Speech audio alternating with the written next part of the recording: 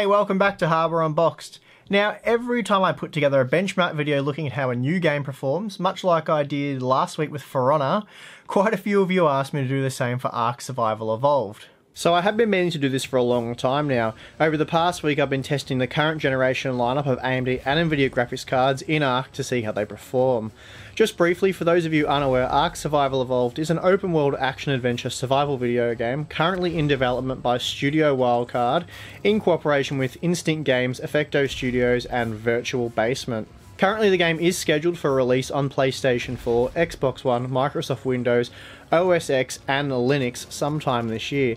However, many have been testing the game for years now, as early access began back in June 2015. In the game, players must survive being stranded on an island filled with roaming dinosaurs and other prehistoric animals, natural hazards, and potential hostile human players. The game is powered by the Unreal 4 game engine, and the open world environment contains tens of thousands of artificial intelligent entities according to the developers. The game has certainly received a great deal of attention, and within just 1 month of going on sale, the early access produced over 1 million sales. By August 2016, the game had over 4 million sales on the PC platform alone. Gamers really seem to be loving ARK Survival Evolved. That said, there is one thing about the game that most aren't loving, and that's the performance.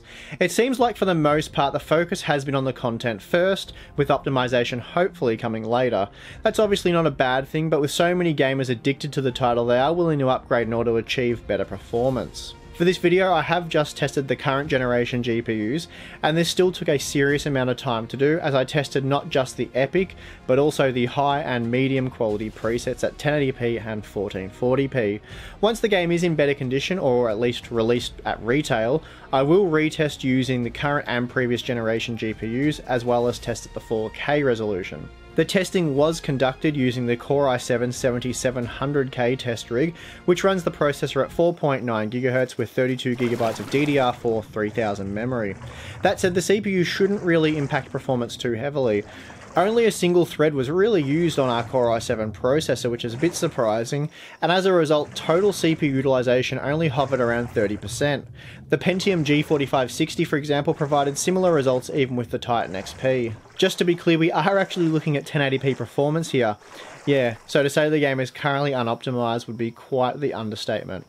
Only the Titan XP was really only able to deliver perfectly smooth performance with the epic preset in play, and frankly the graphics aren't even that great. The GTX 1080 was 27% slower with an average of just 40 FPS.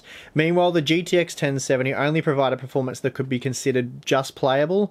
Beyond that, the game plays like Mafia 3 on release day. Something I found both interesting and very odd was the fact that increasing the resolution didn't seem to reduce the frame rates by all that much.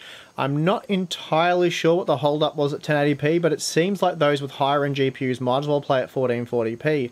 Lowering the resolution probably won't help improve frame rates. In an effort to boost performance, I did drop down to the higher quality preset, and this had a profound impact. The Titan XP, for example, is now 82% faster, hitting 100 FPS on average.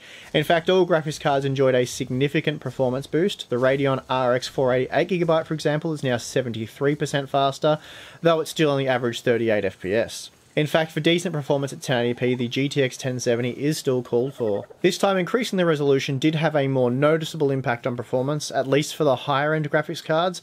Oddly, once again though, we did see that the mid-range and lower end cards only dropped a few frames per second, and I'm not really sure how to explain that.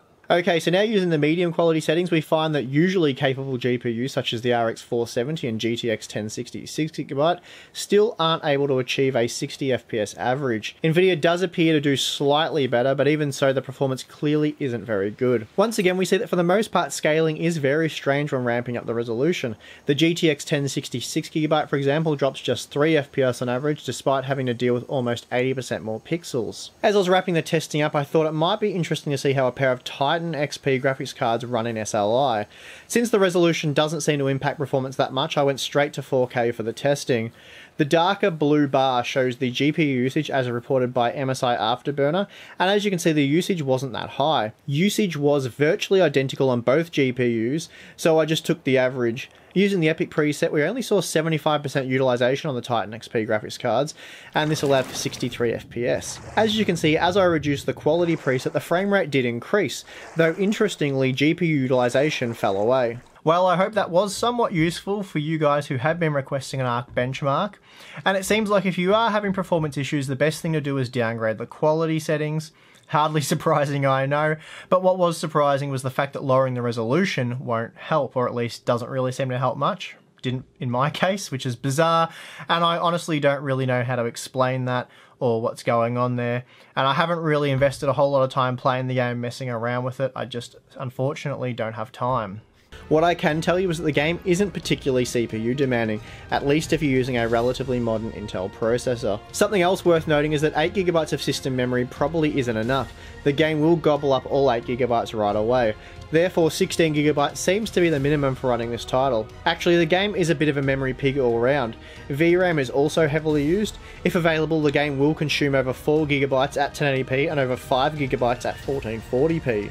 Finally, at the time of testing, Crossfire didn't appear to be working, at least it wasn't with a pair of RX 480s. Obviously SLI is working as we tested this on a pair of Titan XP graphics cards, and scaling is quite good. In fact, it's probably about the only way gamers can hope to play this game using decent quality settings. Anyway, I have no idea how many of you guys actually wanted to watch this video and see a benchmark for the game, but for those of you who have been requesting it, I hope the information included was worthwhile. If you are a fan of the game and want to see a more in-depth breakdown upon release, please let me know in the comments below and I'll look at making that happen. I'm your host Steve, catch you again soon.